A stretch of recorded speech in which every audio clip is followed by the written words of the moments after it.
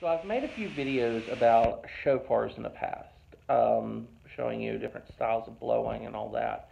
Now, I'm totally fascinated with horns, whether they're shofars, whether they're conch horns like the trident horns, the Viking horns, any type of horn like a trumpet, a bugle. I love them.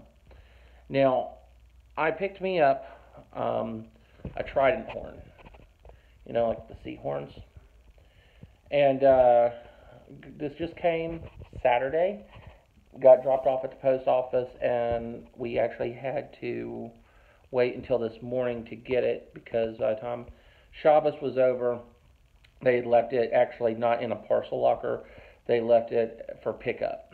So got down there this morning and picked this beauty up and summoned the power of the sea.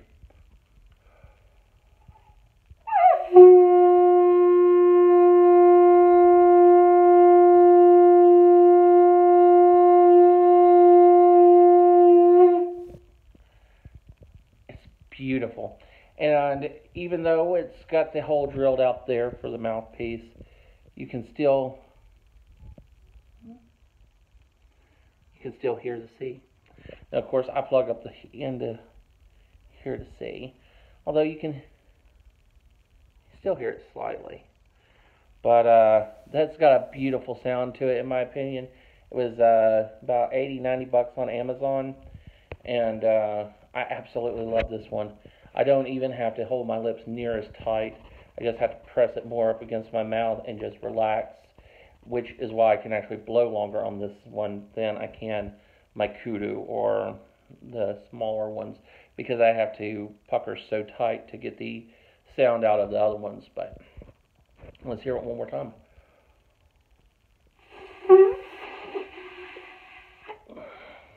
Hold on.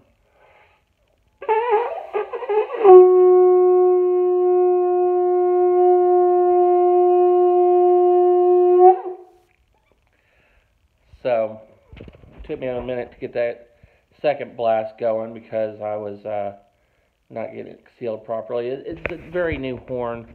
I'll have to learn to take better care of this one because I'm sure a sea horn is going to be different than a ram's horn.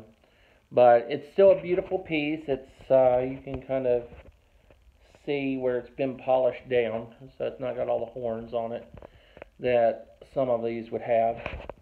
But thank you so much for watching.